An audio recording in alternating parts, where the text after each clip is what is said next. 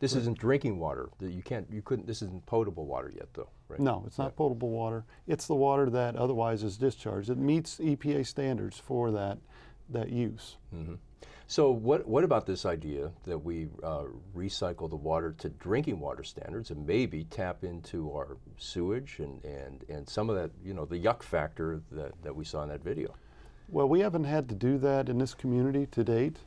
And these gentlemen are involved in some of those projects out west, and they can tell you why communities go to that. But it has been brought up, and the city of Tampa has discussed it, and it's something to discuss, because when you spend $300 million or $500 million and put a lot of money into it, you may not want to throw that water away anymore. And right now we throw it away into Tampa. Essentially 60% gets recycled and about 40% gets put into Tampa Bay, is that right? Correct. Yeah.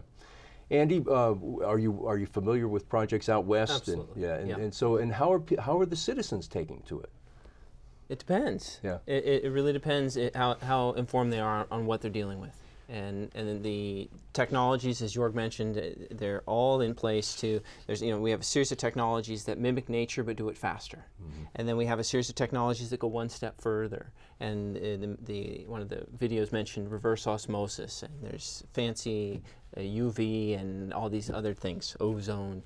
And these do a fantastic job of essentially taking everything in that water and making it as Bart said, too pure to drink, where we actually have to put stuff back in it to make it acceptable. Mm-hmm. But it's a matter of letting the people know the high level of treatment and the high quality that's coming from that. But it is widely used. Jorg, what's the alternative if people out west don't recycle their sewage water in the projects that you're familiar with? Mm-hmm. Where do they get the water from if they can't do that? Well, in some cases they don't have another choice, or they have to look for water way in significant distances away. So they have to import water through pipelines, which makes it very expensive, and other communities don't want to let that water go. Right. So that might cause some tension. We could also, in coastal settings, envision ocean desalination, which isn't cheap either. So this recycled water really has one big benefit. It's at your fingertip. So it's there. It's a local resource, and as Bart pointed out, it definitely makes sense to use it more than once. Has there ever been a breakdown in the system where something got through that made people sick? I mean, one of the diseases that's associated with treated sewage water, or are these systems fairly safe at this point in our history? I'll take the first one on that. There's no evidence of any kind of public health issue. If you look on the drinking water side, and we do a fantastic job of treating drinking water in this country, there have been cases where you've seen a breakdown in the treatment process. On the reclaimed water side, maybe it's because we've learned our lessons, but there are a series of processes and monitoring that are in play that we work real hard to keep these barriers up for public health protection. So we haven't seen it. Yeah. Bart, is there potential here? I mean, the growth has slowed down in Florida because of the recession. But a few years ago, as growth was steaming ahead, people were talking about building a pipeline up to the Swanee River, taking some of that water to Central and South Florida, use that freshwater supply. Can you envision down the road that we might have our own version of a statewide water war, where water-rich counties in the north are trying to protect their fresh water from water-poor counties in the south? Absolutely, it could happen. The laws have to change, because right now we're under a local sources first rule by the legislature, where you can't go beyond your boundaries unless you've used absolutely all the water in your area. And it's been pretty much prohibitive to go too far. However, in the central part of the state, that's probably the first test case, and they call it the Kafka, and they're moving out from Orlando farther and farther to get water for the growing population of Orlando. Mm-hmm. Bart, let me ask you another question. If we have to pay, you brought this up a moment ago, if we have to pay to clean this water, is it smart to throw it away? And what are the options if we say we're spending all this money? What else could we do with it besides putting 40% of it back into Tampa Bay? Well, it's never smart to throw it away. And we now use what we can use economically. We have been in this game or had reclaimed water production and customers since the 80s. We've used as much as we can to the point where we run out of reclaimed water in the dry season. So now we're faced with having to store the water, store the rainfall and the water that we receive in the wet season for more use in the dry season. We're at a point where we're having trouble bringing on additional customers, not only because of the limitation of the reclaimed water, but also because of the cost. And the cost has become a significant burden or issue to advance reclaimed water systems. Mm-hmm. We've been talking about these new EP regulations. When do they actually begin to govern us?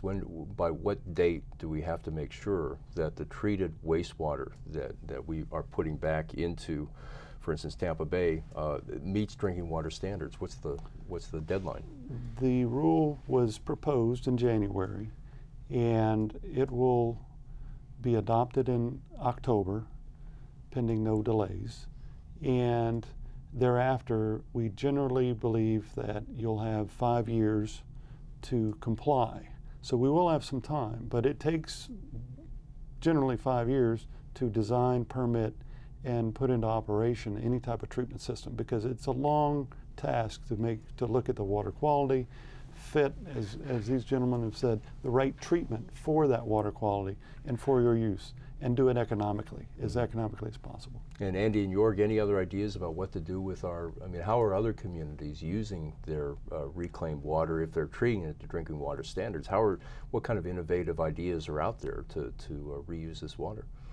Well, there are a lot of options you have. I mean, you can think of irrigation, which is the most common one to recycle water, of cooling water, of groundwater recharge, and in coastal settings we're faced with seawater intrusion.